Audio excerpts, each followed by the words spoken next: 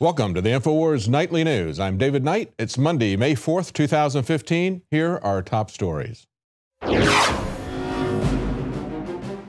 Tonight, what you need to know about the Garland terror attack.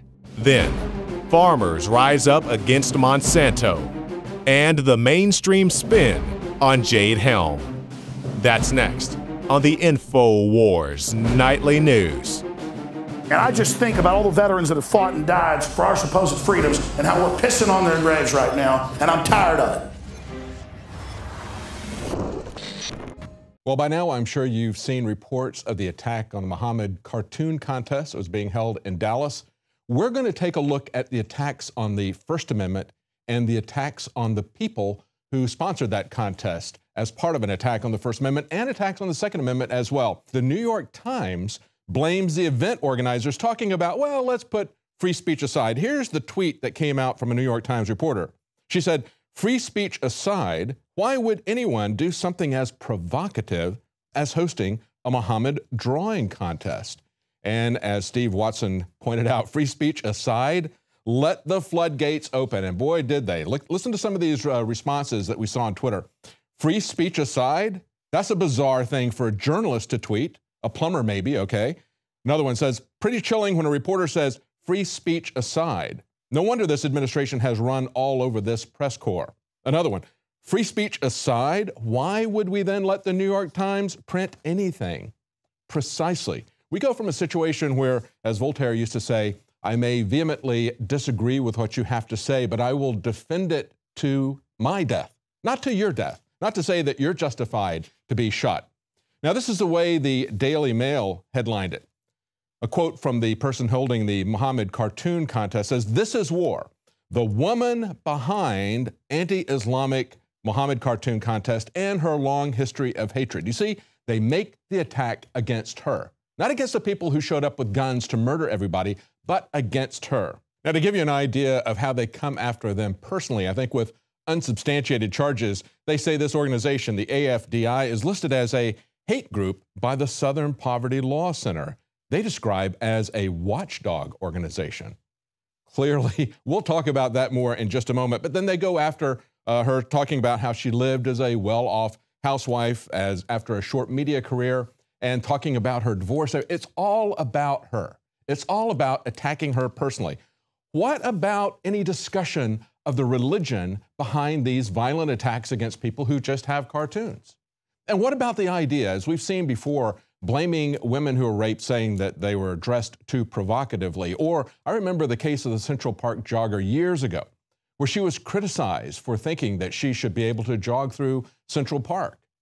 It was her fault for being in that place. You don't blame the victims. You don't blame the people who are exercising their free speech, no matter how obnoxious that free speech is. And let's take a look at some obnoxious speech that is directed at Christians. Let's take a look at just one cartoon that's directed at Christians with very hateful speech. This is something that comes from Fox. It's The Family Guy. And this is a wiki that is devoted to looking at what they portray. And this is one page that goes on for several pages about Jesus Christ and the way that he is mocked on The Family Guy. For instance, there's a standing gag that Jesus drives a Cadillac Escalade.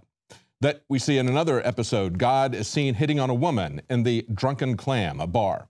We see another one where Stewie admires Jesus and imagines what it would be like to meet him, then enters a room in Jesus' house to find him standing in a tub, naked, washing himself. Seeing Stewie watching him, he carries on. Another one, he makes use of his special powers to assist in a golf game, as seen in the episode Holy Crap. And then finally this one, because this goes on for several pages.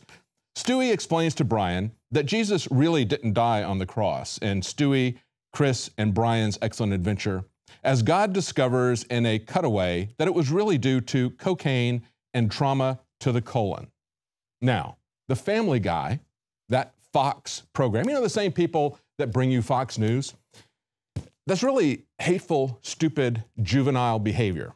Do they have to worry about Christians killing them? No.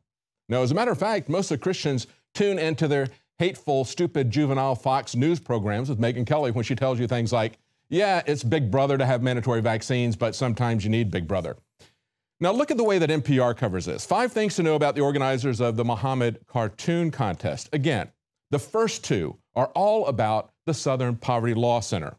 They say it's anti-Islam, or is it a pro-free speech group? They say the Southern Poverty Law Center, which tracks extremist groups, lists this organization as, quote, an active anti-Muslim group. Let me tell you something. If you go to the Southern Poverty Law Center and you type in Islamic terrorists, you won't find any discussion of Islamic terrorists. What you will find is article after article of people who are worried about Islamic terrorists being labeled Islamophobes. The only time they talk about it is to attack people who are concerned about it. Then they go on to say that, talk about Pamela Geller in particular, say she's the executive director, and again, the SPLC, which is the authority for the government, and of course, NPR is a government mouthpiece. The SPLC describes her as the anti-Muslim movement's most visible and flamboyant figurehead. Then, the third one, and we'll stop at this. The group was recorded as it received word of the shooting. They say the crowd inside the center went quiet as the police officer began to leave, and someone shouted, "Was a suspect a Muslim?" And they say, you can see the video here, but we're not embedding it because it does feature drawings of Muhammad. See, just like the Daily Mail, they won't even show you the cartoons. But of course, you can see cartoons mocking Jesus.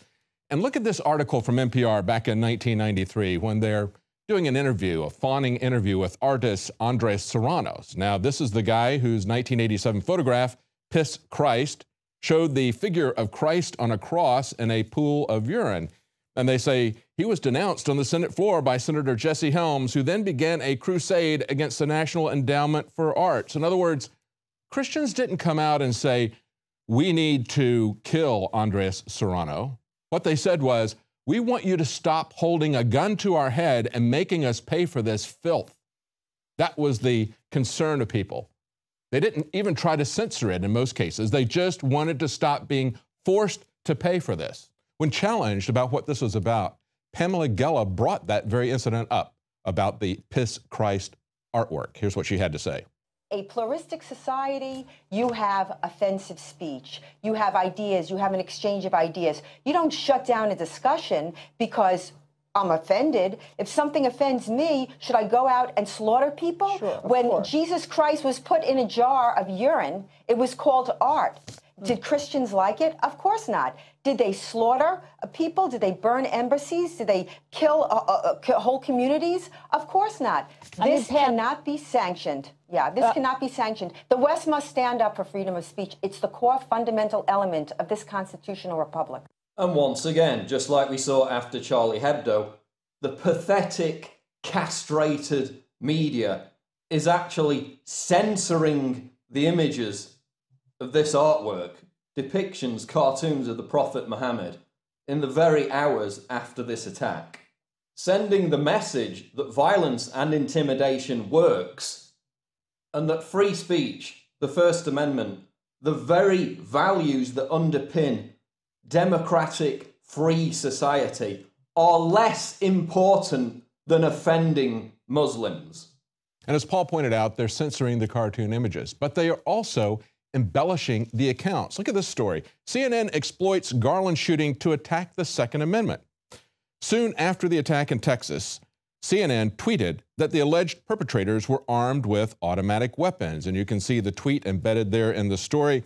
And as Kurt Nemo points out, a search of news stories does not confirm that the police made the claim that they had automatic weapons. The CNN tweet points to an article on the CNN website, but that also does not mention automatic weapons. The phrase, however, does appear in a Reuters news report. And as he points out, it's not clear whether or not that report from Reuters was a mistake on their part or whether they went with what the police told them. But here's another takeaway from that. Besides not attacking the Second Amendment, consider the fact that if they had rifles, whether these were semi-automatic or whether they were automatic weapons, they were both taken out by one cop with a pistol who could shoot. Now, as an aside, I also want to point out that we just had some statues unveiled in Germany, in what used to be former East Germany, Stasi-controlled East Germany. You know what they put statues up to? They put statues up of Snowden, Assange, and Manning. And you can see these pictures of them standing on chairs. And as they point out, the artist behind the work Italian sculptor, said that he wanted to, quote, represent 3 contemporary heroes who have lost their freedom for the truth. And they point out these statues will have fewer restrictions on their movements than the real people will, because they have already got a scheduled tour of these statues. That is what we are fighting for. We are fighting for an open society. We are fighting for free speech. In former Stasi land, in East Germany, in Alexanderplatz, which was the central focus of East Berlin, they understand these issues because they didn't have them for so long. But in America, where we have always enjoyed free speech and previously an open society, we don't understand fully yet what we have given away, and we don't value it. We think that somehow American exceptionalism is going to protect us. We are not exceptional. We are just as vulnerable to dictatorship and the loss of First Amendment free speech rights as anybody is. Now, finally, let's take another look at one other aspect of this, and that is, of course, that as we remember in these statues, people who have blown the whistle on our secretive government, the government that uses every pretense to create a surveillance state, to hide everything from us in the name of national security.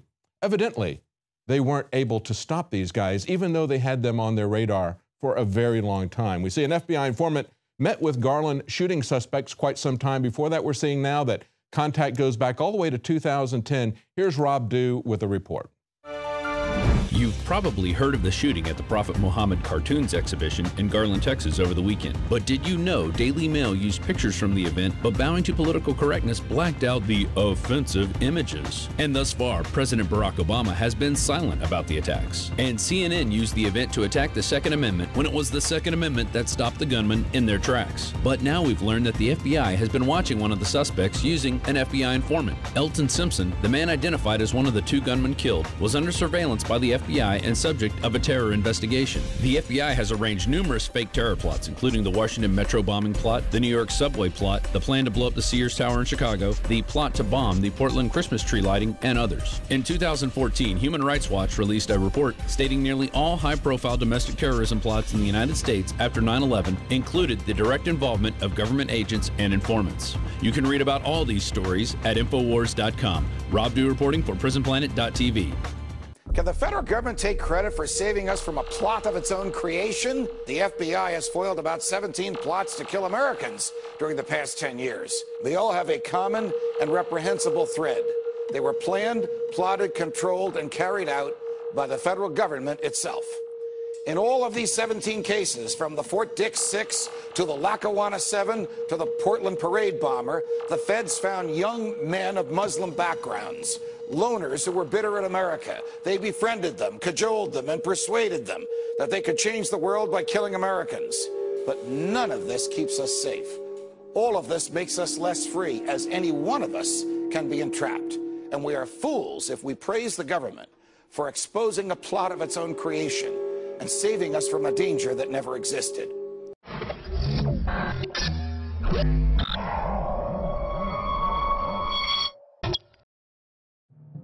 My name is Alex Jones. Most of you know me from my syndicated radio program and my documentary films, as well as INFOWARS Nightly News. When I got on air 20 years ago, I had discovered the globalist program, their plan to take over the world, and my focus went from running 6 miles every other day, swimming 2-3 miles a couple times a week, and lifting weights, to focusing on fighting the globalist. I've gone from 279 pounds all the way down to 235 pounds, and the weight's going off even faster. Super Male Vitality, Survival Shield X2 Nascent Iodine, and Oxy Powder. Those 3 products of the entire family of InfoWarsLife.com products are the most important from my own personal experience. And it wasn't just that my weight loss accelerated. My muscle mass increased. My stamina, my energy levels exploded. Now is the time to take action. Start your journey today with the Alex Challenge Pack. It's the trifecta of change. Secure yours today and get free shipping for a limited time at InfoWarsLife.com or 888-253-3139. the knowledge of the ancients, tried and true, trusted herbs and extracts fused with the latest nutraceutical science. Introducing the all-new Ancient Defense Herbal Immunity Blend, crafted with over 14 key ancient herbs and extracts to supercharge and prepare your body for what experts admit is the most dangerous season of the year. We have rejected hundreds of other formulations in our quest to bring you what is simply the most powerful and comprehensive proprietary formula that we have ever created in the realm of herbal immunity. For the last 2 years, our team has been working with top doctors, nutritionists, and chemists to develop the ultimate nutraceutical formulation. Experience the benefits of combining over 14 ancient herbs and extracts with exciting new advances in nutraceutical science. For a limited time, get 25% off on this introductory offer. Visit ancientdefense.com or call 888-253-3139. ancientdefense.com.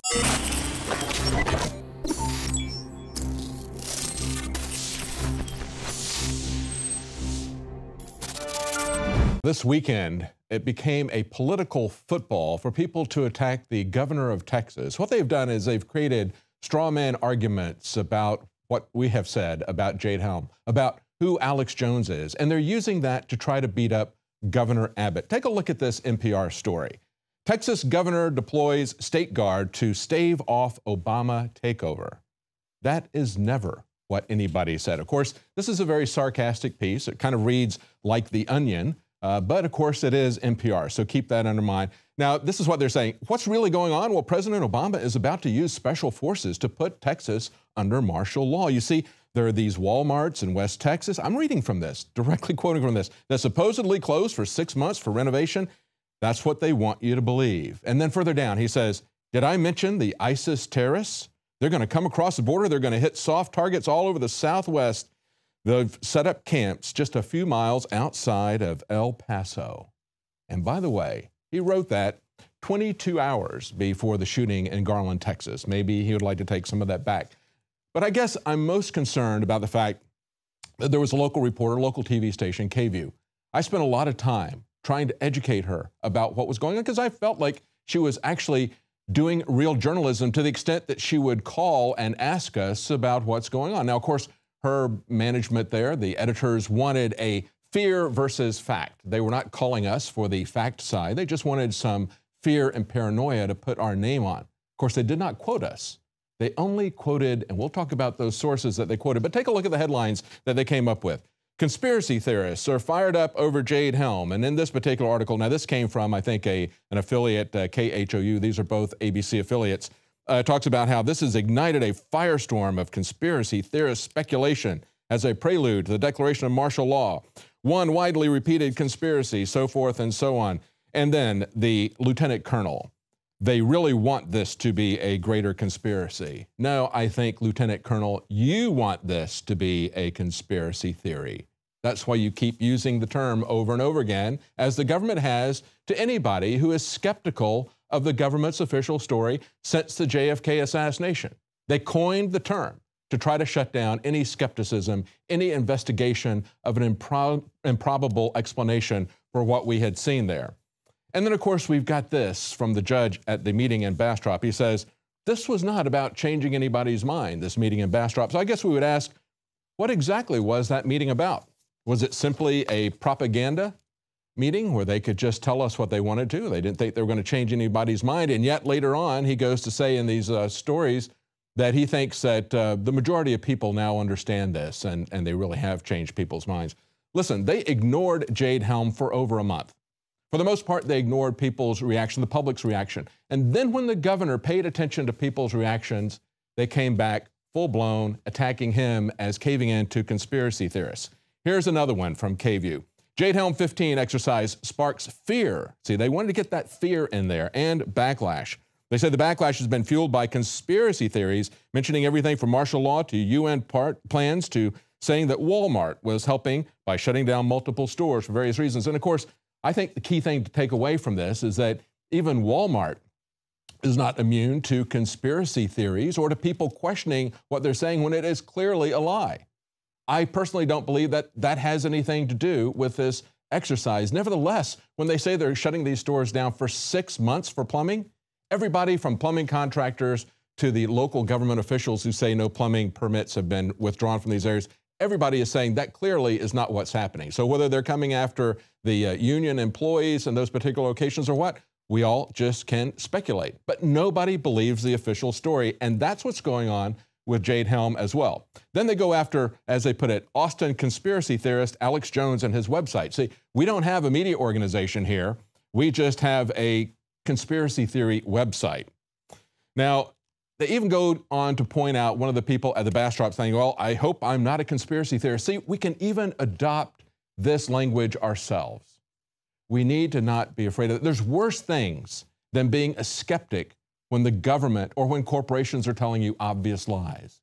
The worst thing is to engage in propaganda, especially as a journalist. And I'm very disappointed that after spending a lot of time and giving a detailed report, that they would ignore what we told them. They would ignore the facts. She came to me, she had not even bothered to look at the slides that were part of the initial report. Slides that they were taking from location to location, seeking written invitations, as they put it. Now they move on and they talk about how politicians are rising up to criticize Governor Abbott. Now, of course, these are politicians who are no longer in office, trying to claw their way back in by attacking the guy at the top.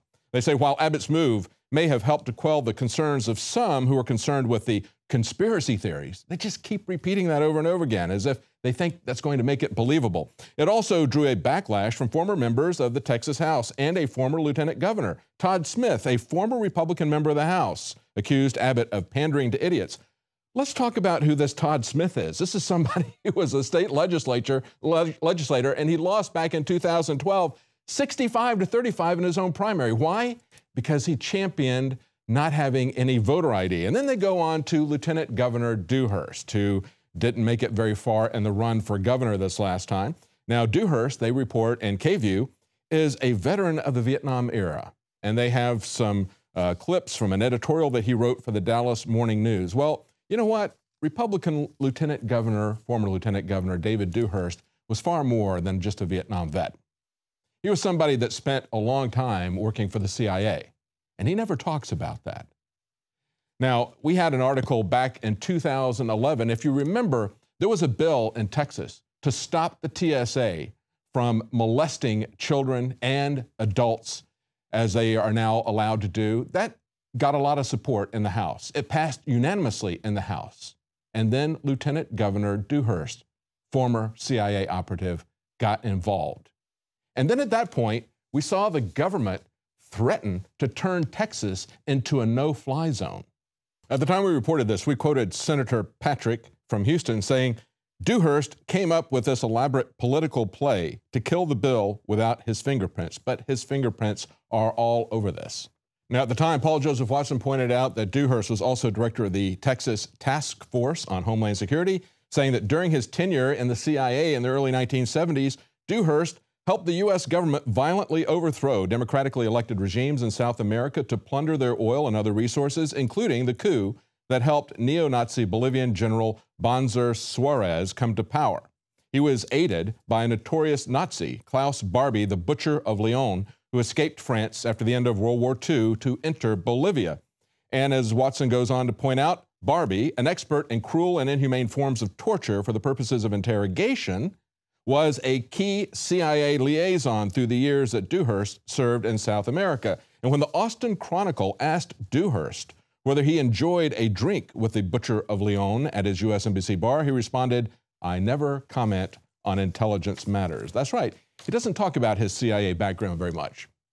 When he was in the Air Force, they say he was an airman, a Vietnam vet, but he was in Air Force intelligence for 3 years, and then he says he was in the CIA for 4 years and got out. Nevertheless, 20 years later, George H.W. Bush, a man many of us believe had far more extensive CIA involvement than he has on his resume, said this when he recommended Dewhurst to Senator Dole for inclusion in a Blue Ribbon Intelligence Committee panel. He said, "As you will see from the enclosed resume, Dewhurst knows the CIA from the inside." So that's somebody that KView would go to get an objective opinion about Jade Helm. Somebody who is a political enemy of Governor Abbott, somebody who has deep, secretive, questionable ties with the CIA. Then we go on for another source that they quote at KVUE, and this is senior military analyst Paul Floyd. Well, who is he a senior military analyst for? Well, that would be for Stratfor. Stratfor. Let's talk about Stratfor for a second, because you may have forgotten about that. Let's go back to February 2012, about 3 years ago. Here's a story from The Guardian. WikiLeaks Stratfor dump lifts the lid on intelligence industrial complex. They say 5 million internal emails from Stratfor, and this is, of course, a company that's based in Austin. They say the most striking revelation from the latest disclosure is not simply the military-industrial complex that conspires to spy on citizens, activists, and trouble causers, but the extremely low quality of the information available to the highest bidder. And then they go on to say what is even more disturbing is that the information revealed that HB Gary Federal and Stratfor suggest both companies were also seeking to profit by disrupting journalists and activist groups. HB Gary Federal documents suggest that they were marketing a campaign for Bank of America to attack Glenn Greenwald of Salon, and for the U.S. Chamber of Commerce to attack the Washington, D.C.-based think tank, the Center for American Progress. Okay? Now, they also point out that they've been actively following and doing dirty tricks to Union Carbide activist groups like the Bhopal Medical Appeal, because they had that massive spill in Bhopal.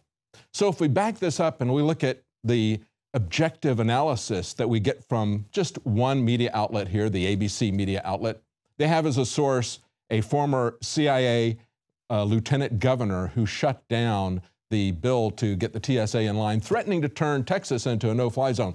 But don't be concerned about any kind of martial law or any kind of over-the-top military training by special forces in Texas. Then they go to Stratfor, who has their own conspiracy theory reality. This is a conspiracy reality show if you look at these emails. And then finally, they go to the man who is the spokesperson, the lieutenant colonel who is the spokesperson for the exercise. Finally, I would say that Ted Cruz nailed it when he said, I understand why people fear a possible military takeover of Texas. He says, I understand the concern that's been raised by a lot of citizens about Jade Helm. He says, it's a question I'm getting a lot. And I think part of the reason is we have seen for 6 years a federal government disrespecting the liberty of our citizens, and that produces fear, which is right back where we started. There you go, KVUE. There's your quote for where the fear comes from. I would only disagree with Ted Cruz in saying this has only been going on through Obama. It's been going on much longer than 6 years. It is a bipartisan problem. Well, stay with us. We're going to be right back, and we're going to take a look at some immigration news that may surprise you. It's tied in with the Trans-Pacific Partnership. We'll be right back.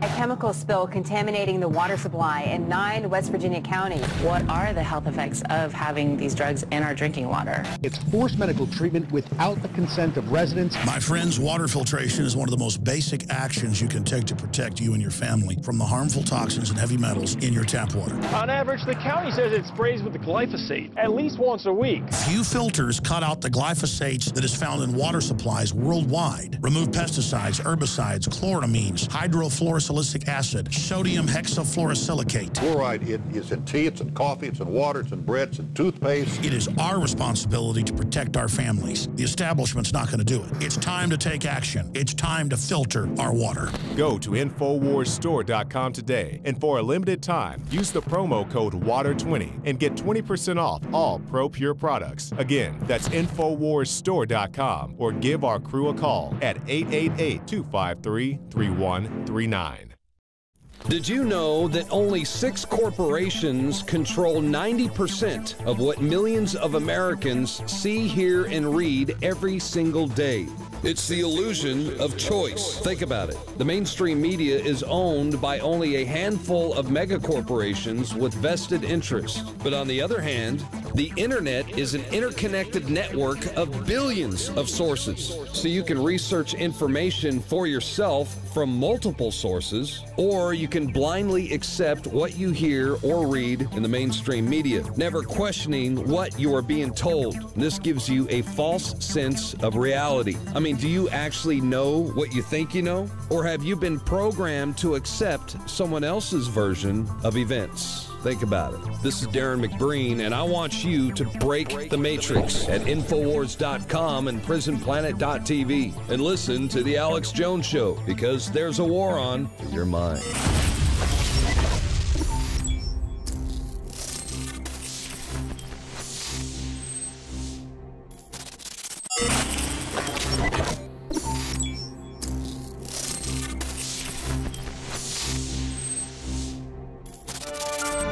Now, in something we've seen in America, we are seeing also in India, and that is local farmers rising up to stop open-air trials of GMO farming. This report on INFOWARS.com, thousands of farmers in India rise up against Monsanto. Some have said that India's prime minister arrived at the nation's pro-GMO position with the help of generous campaign funding from a GMO lobby, but that hasn't stopped thousands of Indian farmers from demonstrating against Monsanto and their biotech cronies in a massive grassroots movement that shuns anti-farmer practices and GMO farming. Now, understand that what they're fighting against is the same type of thing that we've seen in the most recent referendum in Hawaii. We've had several farming communities that have put in prohibitions against open-air farming. Now, here's a statement from a group that represents the farmers. They say the government is exhibiting its pro-industry stance by pushing for unneeded, unwanted, and unsafe GMOs in our farming. We want all open-air field trials of GM crops stopped immediately in the country, since such open-air trials pose not only a risk of contamination, but also the risk of trade rejection. In other words, they're not going to be able to sell this in other countries. He says, furthermore, any moves towards trade liberalization in agriculture, whether through the WTO route, the World Trade Organization route, or through free trade agreements, are unacceptable to us. Now, there's a lot in that statement, and we have seen the same sort of thing in America. Although we have seen little success in trying to get GMO labeling, the only exception being the state legislature in Vermont, all of the initiatives and referendums that have been brought up have been shut down by propaganda from Monsanto and others. We have seen in farming communities, they have done the same sort of thing because they understand that this is a dangerous practice. It contaminates their crops in these open-air trials. And the most recent example is in Hawaii. But what are they doing in Hawaii? Even though there was a referendum and they said we don't want these open-air trials because they are a trespass, they are now appealing it to the federal government. And we see that even in the GMO labeling. They are now appealing that to the federal government. But there's a higher authority that they're appealing to shut everything down. And of course, that is these free trade agreements, so-called free trade agreements, the Trans-Pacific Partnership, the TTIP, the Transatlantic Partnership as well. That's what we really have to be concerned about. And now we see one after the other, senators and individuals on both the left and the right warning us about this path that we're going down. We had Elizabeth Warren stand up and say, if people knew what was in this secretive agreement, they would be appalled. And that's why the administration is not letting people know what's in it. She said, they say if the people knew, they would reject it. She said, well, then the problem is with the trade agreement. It's not with the people knowing what's in it. Now we see on the right, we see on Sunday night, Senator Jeff Sessions sent out a critical alert warning about the Trans-Pacific Partnership. Now, what is he warning us about? He says the TPA, and of course that is the fast-track authorization that was just passed, eliminates Congress's ability to amend or to debate this trade legislation. He says not only will Congress have given up the 67-vote threshold for a treaty and the 60-vote threshold for important legislation, but will have given up even the opportunity for amendment. He said there is no real check either on the expiration of the fast-track authority. If Congress does not affirmatively refuse to reauthorize it at the end of the defined period 2018, the president can automatically renew it for another 3 years. And then this one last thing that he had to say, which is very important. The USTR, the U.S. Trade Representative, he says, outlined the Trans-Pacific Partnership. And when he put in to the key features summary, he said the TPP is a living agreement. Think about that. Just like the Constitution being some kind of a living document that they can just reinterpret as they wish, that's what they're going to do with this agreement that they're negotiating in secret. Not only is it going to be created in secret with just a straight up and down vote, no amendment, no debate, but they're also saying that it is a living agreement. This is what this means. He says this means the president could update the agreement as appropriate to address trade issues that emerge in the future, as well as new issues that arise with the expansion of the agreement to include new countries. The living agreement provision means that participating nations could both add countries to the TPP without Congress's approval, like China, and could also change any of the terms of the agreement, including controversial areas such as the entry of foreign workers and foreign employers. Again, these changes would not be subject to congressional approval. So just like we see Congress abdicating its authority to all these alphabet agencies, these bureaucracies, which then write all the laws without any of Congress's input, this trade authorization, which is really a massive surrender of sovereignty, and you can see it in what Senator Sessions just pointed out. We know that it's about sovereignty. We know that it's not about free trade. The trade areas that are in there are crony capitalism trade. This is no more free trade than we had free markets with the bank bailouts. But they're going to use this to do write their own laws in the future. And of course, corporations are giving themselves parallel status with nations. And this affects copyright, this affects free speech issues, this affects the freedom of the internet. And as we've talked about, it's pervasive. But now we're starting to see that it is also an immigration issue. See, not only are we going to be exporting jobs, we're also going to be importing workers without any control and possibly importing dependents who will be coming in on the entitlement state. And if you think that this is something that is xenophobic, that is targeted towards people from Mexico or South America, just understand this. When you've got completely open borders, people can come in from any country. The Wall Street Journal points out immigrants to U.S. from China top those from Mexico. It isn't about where they come from. It's about the number of people that come in and that we have no control over that or over the entitlement state. As I point out, China was a country of origin for 147,000 recent U.S. immigrants in 2013. India had 129,000 immigrants, which also was more than we saw from Mexico. Now, how do they define an immigrant? Because this is important from the statistics standpoint. They said that was any foreign-born person in the U.S. who said they had previously lived abroad, regardless of legal status.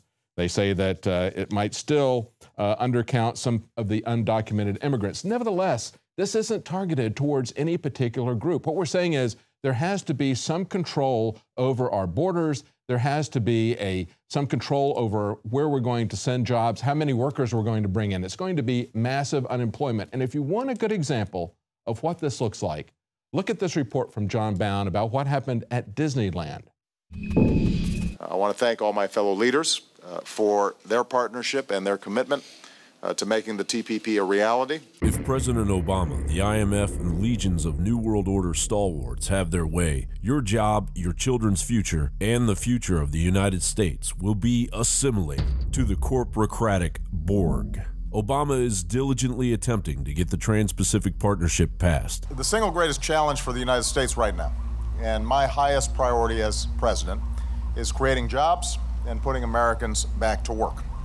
And one of the best ways to do that is to increase our trade and exports with other nations. 95% of the world's consumers are beyond our borders. I want them to be buying goods with 3 words stamped on them: Made in America. Corporations are heavily lobbying for the deal as legislative sycophants, pawns of their corporate masters like John Boehner. Making sure that these kids have a shot at the American dream, like I did. It's important. Rally support for a trade agreement that will make NAFTA look like child's play. Mr. Speaker, I rise today to announce my introduction of and request co-sponsors for a privileged resolution to withdraw the United States from the World Trade Organization.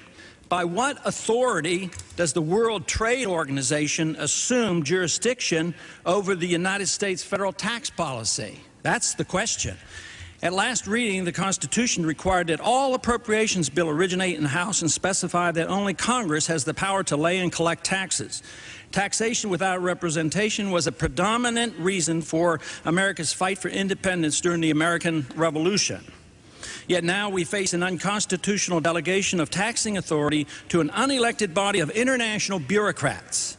Let me assure you, Mr. Speaker, this nation does not need yet another bureaucratic hurdle to tax reduction. It's very hard to make anything of the TPP because it's been kept very secret, half secret, I should say. It's not secret from the hundreds of corporate lawyers and lobbyists who are writing the legislation. To them, it's perfectly public. They're, in fact, writing it. It's being kept secret from the population. High-wage American workers and union members would face more direct competition from low-wage Malaysian, Vietnamese, and Mexican workers because the partnership would create a free trade zone with no tariffs or barriers. The treaty would give corporations a direct way to object to and even override individual countries' democratically passed laws. An international tribunal would have the power to overrule individual nations' legal standards and impose economic penalties. That power would be the cornerstone of an unelected corporocratic New World Order. I wish people could remember what the border looked like between Texas and Mexico before NAFTA. I mean, it was poor, really poor, on both sides of the border. If you go down there today, there's prosperity on both sides of the border, and that's in our nation's interests. We have the opportunity to remake the world. For this new era, our national security, we now know, will be determined as much by our ability to pull down foreign trade barriers as by our ability to breach distant ramparts. The devastation the U.S. economy and the Mexican economy suffered under NAFTA is shocking. Another corporatocracy program chipping away at the U.S. jobs economy is the abuse of the H-1B visa work program. For example, at the end of October 2014, IT employees at Disney parks and resorts were replaced by imported cheap labor they had to train as they were laid off. Disney CEO Bob Iger is one of 8 co-chairs of the Partnership for a New American Economy, a leading group advocating for an increase in the H-1B visa cap. One of the briefing documents made this claim: H-1B workers complement instead of displace U.S. workers. It explains that as employers use foreign workers to fill more technical and low-level jobs, firms are able to expand and allow U.S. workers to assume managerial and leadership positions. But the workers interviewed said they knew of few co-workers who had landed one of the new jobs. Several of the workers in interviews said they didn't want to appear as xenophobic, but couldn't help but to observe, as one did, that there were times when I didn't hear English spoken in the hallways. As the layoff date neared, I really felt like a foreigner in that building, the worker said. John Bound, INFOWARS.com. Well, that's it for tonight's news. If you're watching this on YouTube, please subscribe to our channel. Now, if you want to see it as the news happens each Monday through Friday at 7 Central and support our operation here, please become a paid subscriber at Prison Planet TV. That'll allow you to share it with up to 20 other people. All of you can have access to Alex Jones's documentaries. And again, you can watch it as it happens each Monday through Friday. Join us again tomorrow night at 7 Central. For all of recorded history, civilizations around the world praised the health benefits of silver. At INFOWARS Life, our mission is to bring you the highest quality, purest, cleanest, effective colloidal silver on the market today for the lowest price available. When it comes to you and your family's health, INFOWARSLife.com is very excited to announce our biggest run yet of Silver Bullet colloidal silver, exclusively available at INFOWARSLife.com. Now, INFOWARSLife.com has taken colloidal silver to the next level using a cutting-edge technique that is free of toxic artificial additives. Now more than ever, it's important to stock up on high-quality Silver Bullet from INFOWARSLife.com and to help others during Christmas by teaching them about the powerful benefits of silver. Secure your Silver Bullet today at INFOWARSLife.com or by calling toll-free 888-253-3139. You are watching the INFOWARS Nightly News, which airs 7 p.m. Central at INFOWARSnews.com. And your support is helping us defend liberty worldwide.